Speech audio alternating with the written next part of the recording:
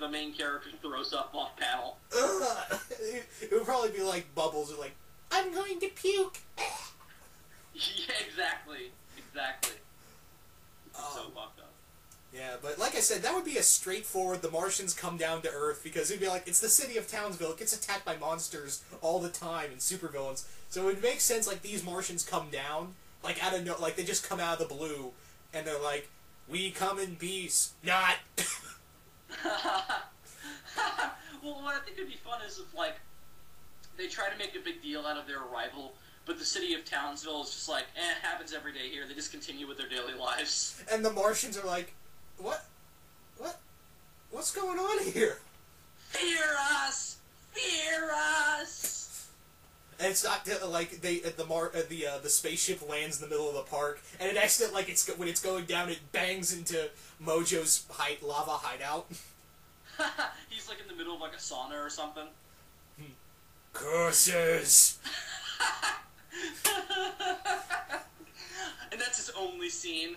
Yeah, he should be involved in helping them get rid of the Martian Powerpuff Girls. Like, he should team up with them briefly. Yeah, like they get like the Martian Powerpuff Girls. The Martian girls are more powerful than the Powerpuff Girls, so they have to team up with like a majority of the other villains because they're destroying the town, and they're like, that's our job. Exactly, they're just like jealous and shit. All the monsters from Monster Isle just show up and are just like, this is our town. So once again, it would be the Martians with the girls and the villains behind them. Exactly. It'd just be amazing. Yeah. Again, it kind of writes itself, in my opinion. Yeah. Why aren't we writing these in actual IDW? Right? We should, like, IDW should pay us to write these, like, for, like, legit. Or like, where's my check right now? Shit, I'd do this for free. Well, you always gotta have a little compensation. Hey, compensation enough. I get to write big brainy Martians fighting superpowered girls. Fair enough. Fair enough. I guess that is compensation enough. Yeah. But yeah, with Mars Attacks Powerpuff Girls, like, I think it would be funny, like, when the Martians, like, they see the girls, they're like, what the... like, they just pause and just, like, come here. Look at that. Why don't they have any hands? I don't know. It's like, no, this would be funny. Like, it would be a reverse kind of thing. Like how you said, every time the Martians would show up, one of the cartoon characters would barf. It would be the opposite around when they see the girls.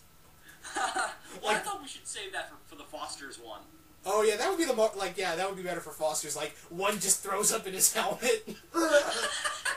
He's like choking in it. Oh, gross. And he's he's on the ground, and they're having a conversation. There's just one in the background just gasping for air. It's like pink and shit because they're aliens. He's trying to when it gets its helmet off, he's like, oh god, I can't breathe, and then he's choking. They have to resuscitate him, and it's like fucking disgusting. Oh man. But yeah, that one would definitely work as well. Alright. So, we got Mars Attacks Powerpuff Girls. My turn. My next pick is Mars Attacks Dexter's Lab. Oh my god, yes. My idea for Mars Attacks Dexter's Lab would be that the Martians are picking up, like, they've got some kind of, like, moon bait, like little moon outpost on the dark side of the moon, and they're picking up all these weird readings. They finally detected Dexter's laboratory. And they're like, dude, we gotta go like, there is some cool shit down there. We gotta go get it. So, group of Martians go down there, and they start laying siege to Dexter's lab. Like, they find their way, they sneak in. It would be like, they're pretending to be like, they have these bad costumes, and they dress up and pretend to be like Mormons. No, but they pretend to be Jehovah's Witnesses. Yeah, they're just like, they knock on the door, just like, we have seen him. and they're just like, Dexter's mom just lets them in, and they just sneak. They just use like gas on them, like sleeping gas on them, and just run up to Dexter's lab to break in. Exactly, yeah. And what would be cool is if like the rest of the issue is just them fighting with Dexter in the lab, just like with the different shit in there. Yeah, like Dexter's using the giant robots, all these different inventions. He has Dee Dee with him. Yeah, exactly. Dee Dee is just like grabbing anything she can find, just blowing them away. Like, she's the most badass one in there. Yeah, or she's being like Johnny, where she's just like, ooh, what does this button do? And she presses a button on the Martian suit, and the head just explodes. Yes, that would just be great. That would be amazing.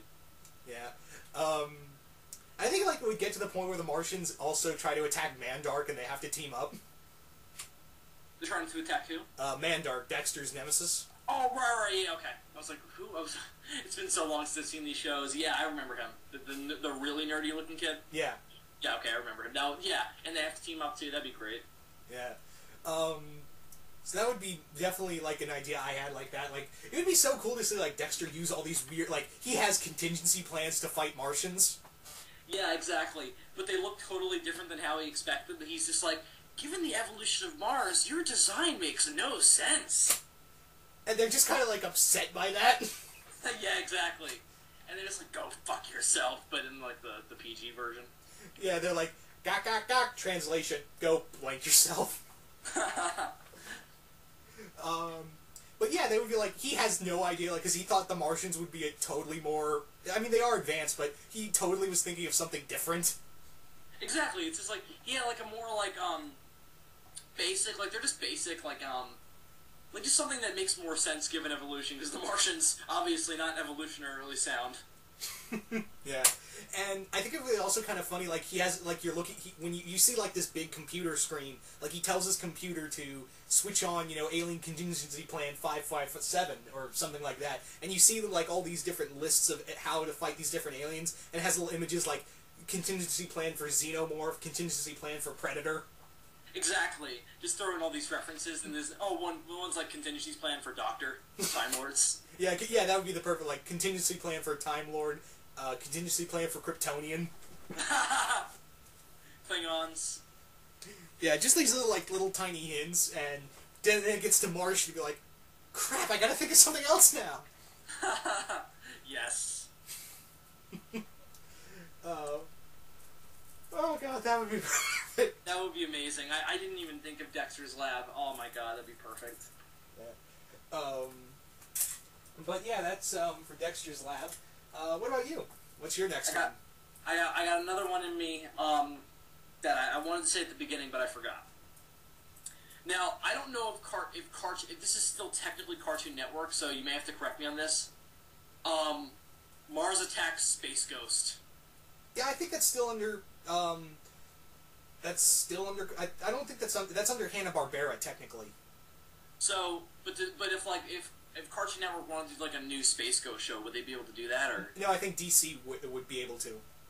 Oh, okay. So never mind then. I guess that wouldn't really work. Yeah. Although that would have been fun though.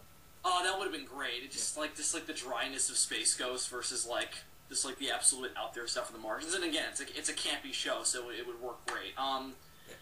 But other Cartoon Network shows. I mean, I could see Mars Attacks Ben 10, but at the same time, I don't know if those styles would really match up perfectly. Well, like, I think it could work. Like, Ben 10 does have its, like, comedy, and I think it would be fun to see the Martians when they come down. It's like, I have fought so many different aliens. These guys just don't look like... He's just laughing at them. Yeah, that could work. And one of them accidentally touches his watch and he can turn into them. Yeah, like, they want the Omnitrix. Yeah, that's what it's called. Again, it's been so long. Yeah, exactly. Yeah, it could work. As long as they don't fucking... Like, if they ever filmed it, don't do it in live action. Yeah. Like, that's how I would do it. Like, actually, I would put it in, like, Ben's grandfather and his cousin are out, like, some rural town in Kansas, and in the meantime, the Martians have been abducting people and experimenting on them. Exactly. With, it's such a cliche alien situation that, like, I don't really believe at first. It's like, oh, it's just something tabloid. Then they have to look into it. Yeah, and then the Martians, when they discover, oh wait, Omnitrix, dude, this could so help us. Exactly, just like we must have it. Yeah, and then it would also be kind of interesting. Is like the Martians unleash their experiments, and they're all different aliens from the Omnitrix, merged with humans. Oh yeah, that'd be interesting. Yeah, like they've been experimenting on alien DNA with humans, and they think, oh yeah, we get the Omnitrix, we can totally make an army of these things. Yeah, that'd be cool. Yeah. So that would be it. Like, it's some rural town. It would just be great. Like, it would be this so stereotypical town in Kansas or Oklahoma, and like, like the opening scene, you'd see like it's just some opening scene of a farmer just looking out the sun, and, sun going down. Then out of nowhere, this UFO comes along, beams him up, and he's like, "What the?" Exactly. Yeah. It would just be like, again, it'd be so cliched that they don't even Ben and his grandpa and Glenn would just be like, yeah, it can't be true because it's so typical, and the Martians are offended. Yeah, like they're like, are we that predictable? And they're just like, look at yourselves. And they just start crying. It's like they're just kind of looking at themselves in bewilderment and be like, no. And then when the survivors get back to Mars, they're like, okay, we need to rethink our strategy, guys. Yeah, we need to rethink our look. I mean, it's just like, did you see those aliens that were in that watch? We are so out of date. Yeah, and they're just like, it's kind of suited us for a while. They're just like, no, we need to think of like black leather, and that's how the comic book ends. And they're all just like in like the X-Men movie costumes. Yeah, they're like, oh my god, they're like in this black X-Force type look at the that's the last panel you see. Exactly. Yeah. Oh, that'd be great. So, yeah. What else you got, dude? I have Mars Attacks Ed, Edd n Eddy. Oh, perf. Yeah. I would set it up because the last episode they did was where they thought they were in an alien attack. I'd actually set this like a few months later, where Ed sees he's out. Ed is out. Wandering around after he reads a lot of he's watching TV, right?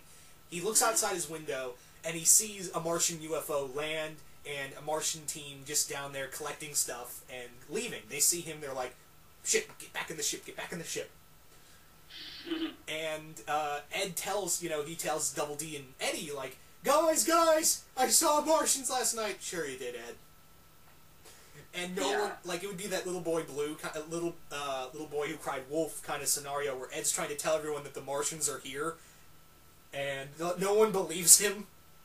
Exactly, yeah. Until it's too late when they're just about to start the invasion. Yeah, like, the Martians are just out, kidnapping people. They're secretly out kidnapping, people from the Park and Flush trailer park. The Kankers are like, they're angry because they've apparently, like, one of the sisters have gone missing. And the Eds and the Kankers are working together, even though they're like, what is... Because they don't want to admit it's Martians, even though Ed keeps saying, look at the sky! And it's so obvious that they are Martians, but, like, everyone's just ignoring it because, of what happened with Ed. Like, there's one point where one of the Martians is just, like, walking in plain daylight. They're just like, it's just a deformed person, Ed. Don't be rude. Yeah, that would be Double D's reaction. Yeah, exactly. It's just like, it's just a deformed little guy. Don't be rude, Ed. Yeah, he has to, it's like, well, and Eddie's like, well, how do you explain the suit? It's some kind of breathing apparatus. They have breathing problems. What about the helmet? Maybe he's just into Star Trek. Well, oh god, like this would just be so much fun. Like how the kids from the cul-de-sac would try to deal with the Martians. Because they would try to think of all these different, like, they'd come up with all these, like, absurd weapons. Exactly, just, like, they, like, got, like, giant, like they've got baseball bats and, like, giant bears and shit. Yeah, like when they're trying to escape, the Martians are trying to escape after they get beaten by Ed and Eddie, they run in and see Plank standing standing up in front of the self-destruct button. They're like, no! And then Plank just flips over and hits the self-destruct button. What I thought could be funny is if Plank, like, they see Plank and they think he's like an ancient deity from their homeworld. Plank. That works so much better. Exactly. Yeah. And they just, like, they worship him. Yeah. And they just when they leave, they take him and Johnny back with them. Exactly. Yeah. Because you wouldn't have to do anything else in that show's continuity, so you can just, like, have them leave. Yeah, you can do anything with that continuity and just leave as is. Yeah, exactly. Yeah.